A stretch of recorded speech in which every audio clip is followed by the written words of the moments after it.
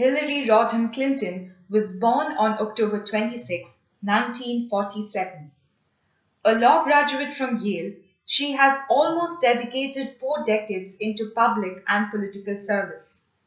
She served as the First Lady of the United States in the 80s and 90s.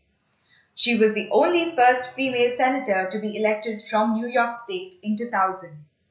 Hillary announced her plans to strive for yet another first, to be the female president of America.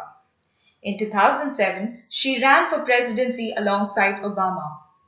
While Obama had gained a clear majority and was instated as the president then, he nominated Clinton into becoming the 67th Secretary of State.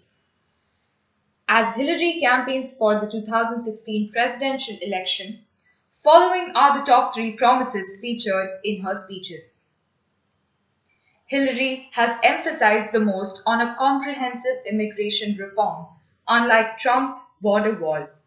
Her speeches strive to portray equal treatment towards Muslims, women, Black, and all other religions. She has also called for an end on targeting and racial profiling of Islamic Americans. In the presidential debates, she spoke about expanding Obamacare and a healthcare safety net by keeping the policy prices affordable. Lastly, being a woman candidate, Hillary has brought forth the issue of gender equality in all her speeches.